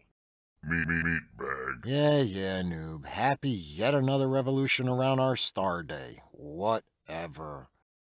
Go away. Come on, Linux. It's time to celebrate new beginnings. Come on, noob. But... You know I don't partake in waste of time, fabricated holidays that make no logical sense, But... and are little more than remnants of an archaic past. But... They're a waste of time and energy, But... and I don't like them. But... Everyone celebrates the New Year. Hellenics. It's a widespread tradition throughout the galaxy. I don't care, droid. I'm tired. I want to rest. And I want you to go away. I know. I will start the S2E8 protocol. The what now? Protocol enacted. What's the problem this time, Hellenics? Oh, jeez. And why don't you want to celebrate the... New Year. Seriously? Hellenics, I know you're not motivated to create new content anymore, but as the saying goes, the show... must go on. Oh, jeez. Noob? Yes, Hellenics? Go away. Seriously. But... No buts about it, mister. I just want to be left alone. I need some me time. Hellenics, I'm just trying to... cheer you up. And get you back into the holiday spirit. Well, I was never in the holiday spirit to begin with, droid. Hellenics? You know, you're really starting to annoy me now, noob. Go away. Do whatever it is you want to do. Just leave me out of it. No? Meatbag. You know, all I want to do is rest, noob. Don't read too much into it. I'm just tired. I'm exhausted, frankly. And I never celebrate New Year's anyway. Just go away and do whatever it is you want to do. Just leave me alone. Hellenics, we must do the skit. It requires a PSA, and we need a dramatic turn of events right at the end of this episode because it's the penultimate episode of the season. No arguing. Meatbag. Now, where were we? Oh, yeah, New Year's is a time for new beginnings. New beginnings are essential. We must fulfill our obligations, etc., and... You know what that means. Oh, dear God, droid. What do you think you're doing? You guessed it, Hellenics. I, N00B, have a short PSA that can help... You... understand. This isn't how any of this is supposed to go down, noob. This PSA is brought to you by N00B and the Escape Pod cast... merch store. Hashtag shameless self-promotion. Visit our merch store to get some awesome stuff. Doing so helps continue producing this show, ensuring many more episodes to come in the foreseeable future. New beginnings. What are they? Why do they keep happening? And who stands to benefit? In this slog of PSA, we will explore new beginnings and the many myths that surround them. All things have a beginning, a middle, and an end. This is the natural progression of things. At least, that's what the organics keep telling me. While we droids do not experience life cycles the same way that... meatbags do, we've too pondered the uncertainty of new beginnings from... time to time. Are new beginnings a good thing or a bad thing? Today, we will try to navigate these... muddy waters. And determine when to look forward to a fresh start, and, more importantly... when it should be avoided. We've all seen it. The new year rolls around and folks all over the galaxy begin making... resolutions. Some say they'll get in shape. Others say round is a shape. Still, others ask... what are shapes? Noob. Okay, maybe that didn't make too much sense. Perhaps I shall word it like so. New beginnings can be beneficial for your mental health. They allow you to begin a new chapter in your life with a clean slate, wiping away all the negativity of the past and refocusing on an optimistic and encouraging aspect for your future. Thus, new beginnings can be a great thing. Indeed. Making changes in your life should be done because you want the positive benefits that come from said changes to become a reality. What you don't want to do is make changes just for the sake of making changes. Your objective should be to enhance and improve your life, helping you to accomplish more goals than ever before. However, you should also be realistic, realizing that these changes may not come quickly nor easily. Making these changes can be accomplished if you A. make a commitment to yourself to follow through with the changes. B. Understand that there may be knock-on effects from these changes, and C. believe in yourself and your ability to make the necessary changes happen. Remember, this is your life. Take ownership of it and move steadily along the path that you wish to travel. After all, Life is a journey, full of twists and turns, exotic planets, gravitational anomalies, space turbulence, and malfunctioning hyperdrives. One can never be fully prepared for what lies ahead. But if you want to travel on a previously uncharted hyperspace lane, you can't allow fear and uncertainty to stop you from realizing your dreams. Only you can make the journey of your life the most exciting adventure imaginable. This has been N00B for the Escape Pod Cast. #shameless self-promotion. And new beginnings. Because that's what New Year's is all about. Wow, these PSAs really are harder to make than I give Hellenix credit for. So, do you see now, Hellenix? Wasn't that PSA helpful? Noob. Yes, Hellenix? Go away. No. Instead, may I show you something that I've been working on for the last few weeks? Noob, if it makes you go away, then yes, fine, I guess, whatever. Show me what you got. Excellent. In honor of new beginnings, I proudly present to you a newly refurbished and fully functional TC-14. Ah! Master! TC-14? Why? I bet y'all didn't see that one. The Escape Pod. Cast. The Bridge.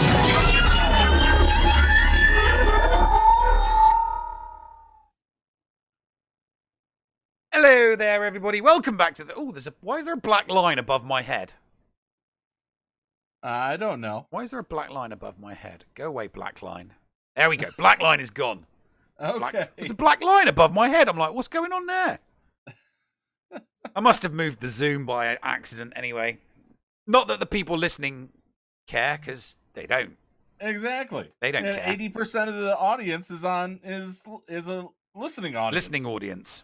So, anyway, I'm reporting really quick that and Heinze have now both dropped one battle. So the live battle going on, which we'll send you to Heinze after this. Heinze and have both dropped one battle as of right now.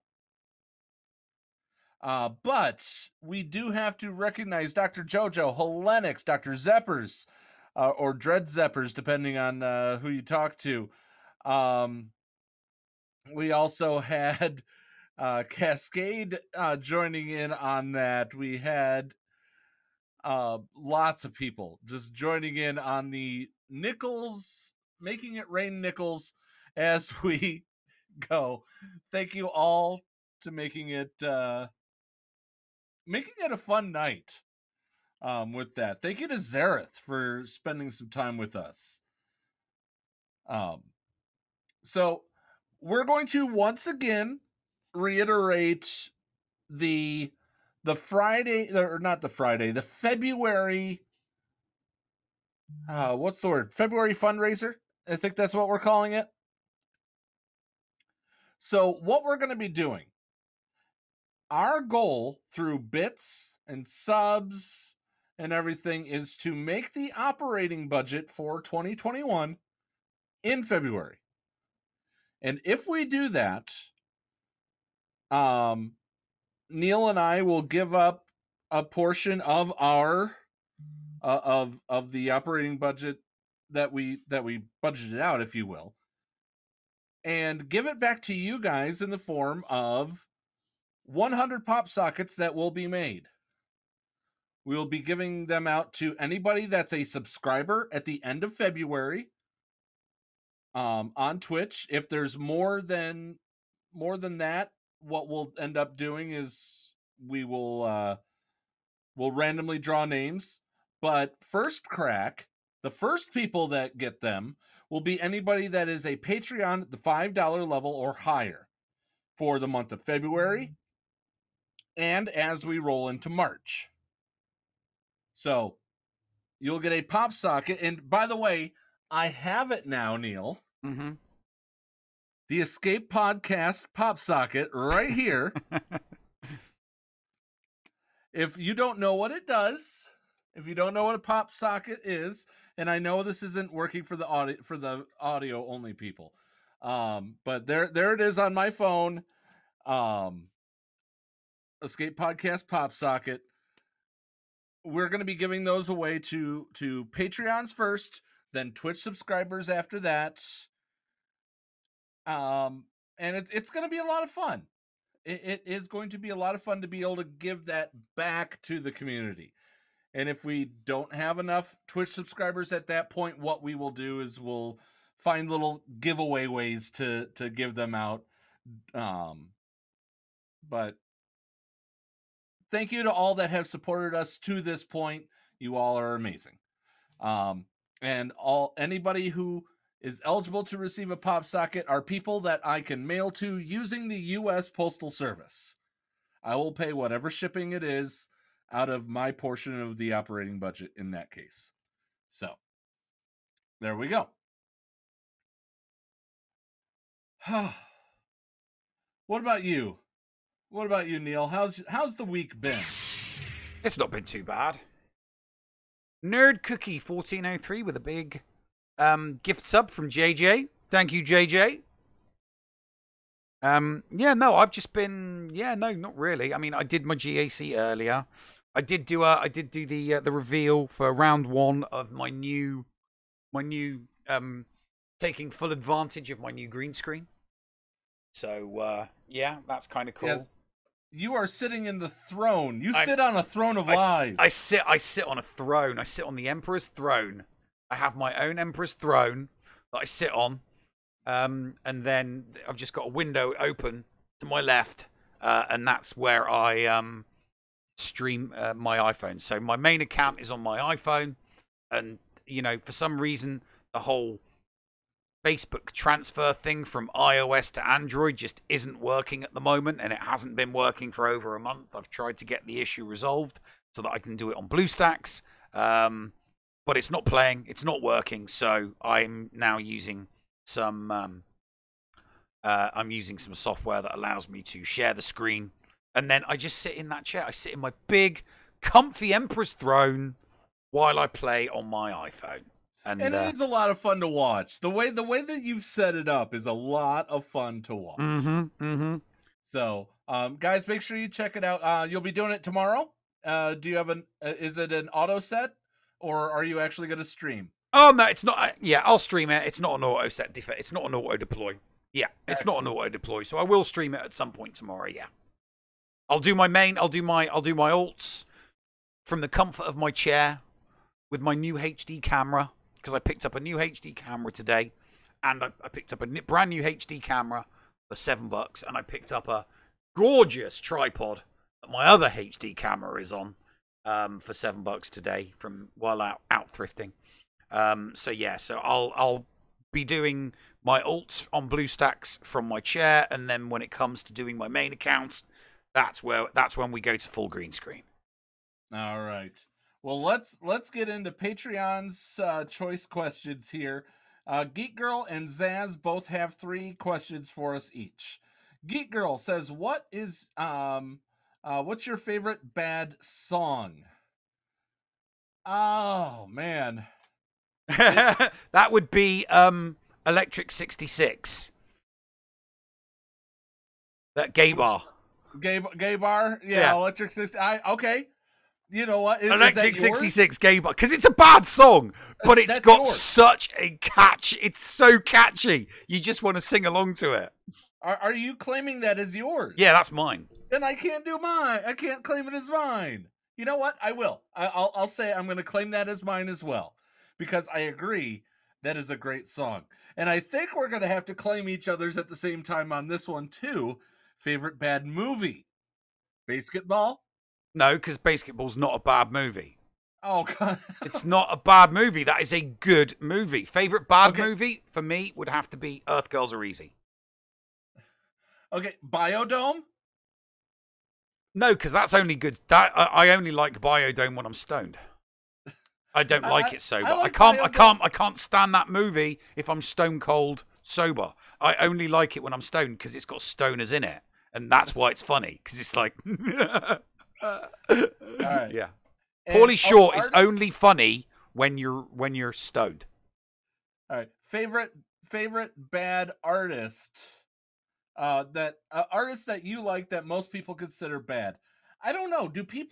Are people still considering Fall Out Boy bad? I love myself some Fall Out Boy. Oh, sorry. When you said artist, I thought you meant like artist, as in like, you know, no, painter or a sculptor. Because I was going to say Salvador Dali,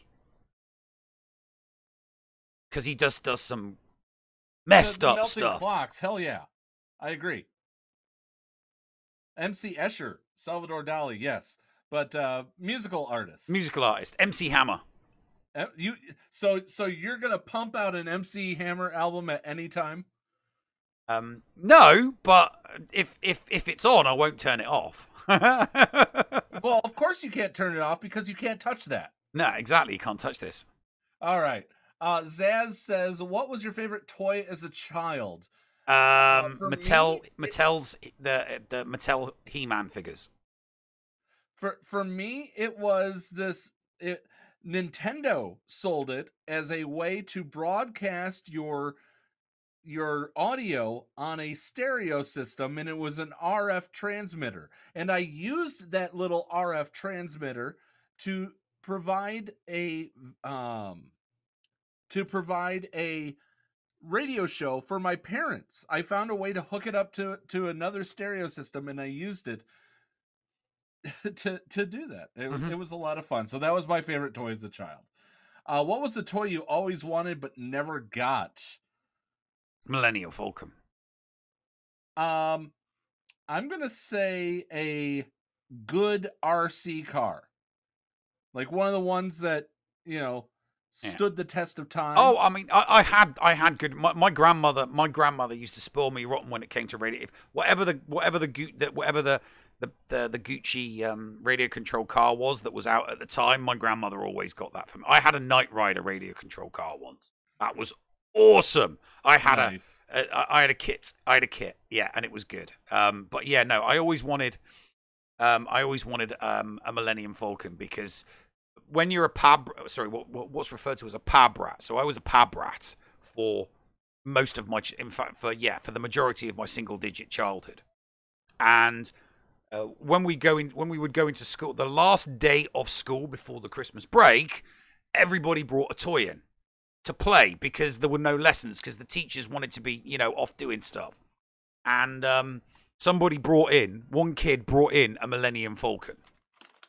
I kid you not, a kid brought in a Millennium Falcon. It's just before Christmas, 1985, and this kid brings in a Millennium Falcon, because everybody wants to bring in what they brought. Because most kids would just like ride into school on their bikes, because everybody wanted to show off their new BMXs.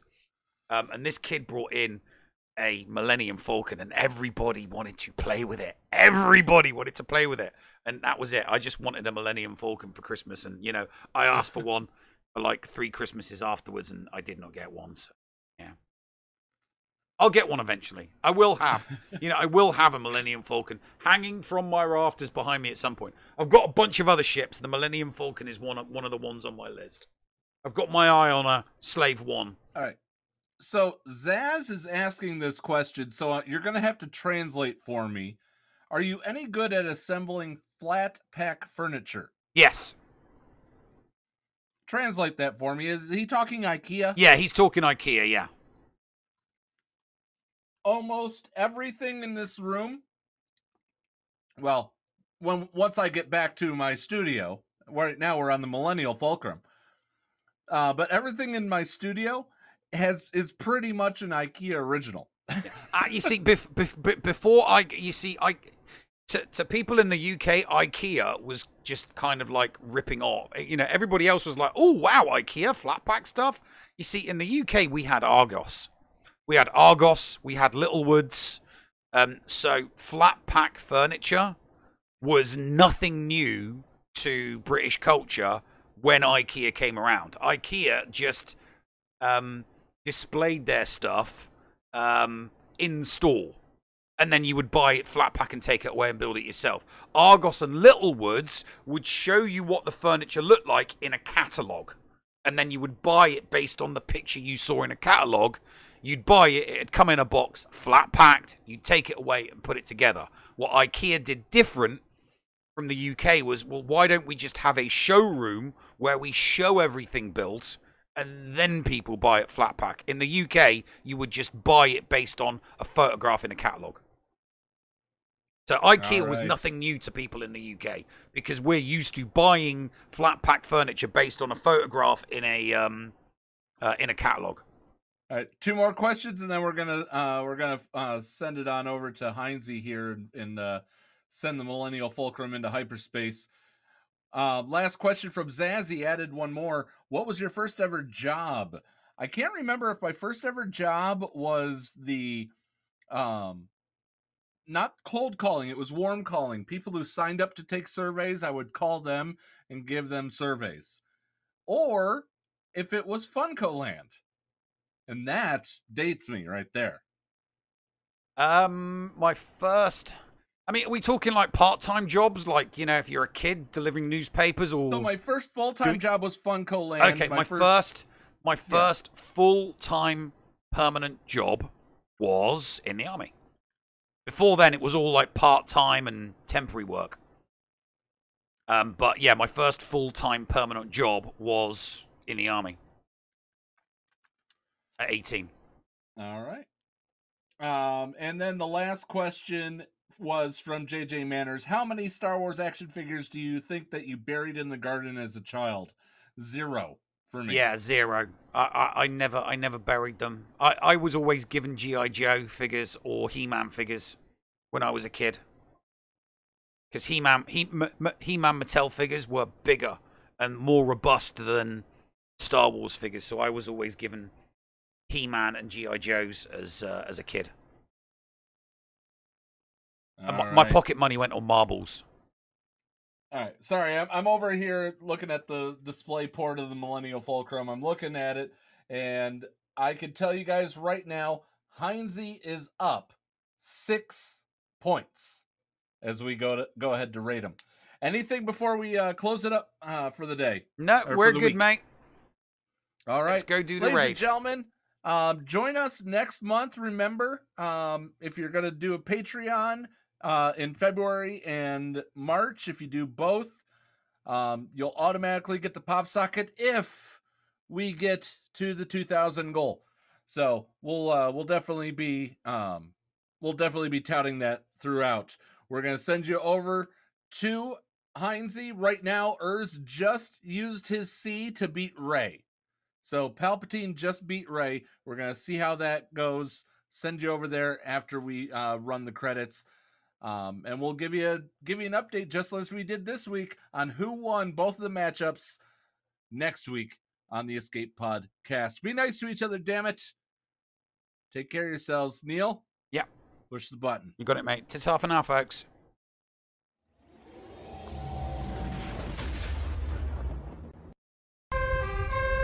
What's going on? Where the hell are we?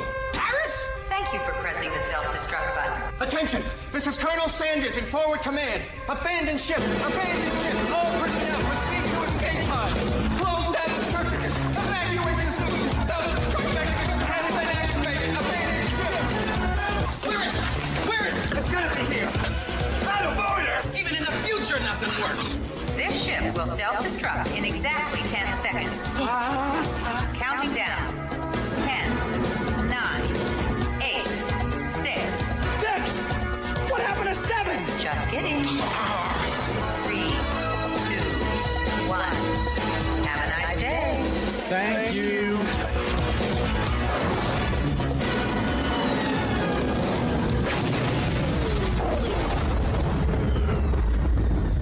Hello, friends. This is Thaddeus from Going Nerdy. The Escape Podcast was filmed in front of a live studio audience full of tweaked out murder bears. Sit, boo-boo, sit.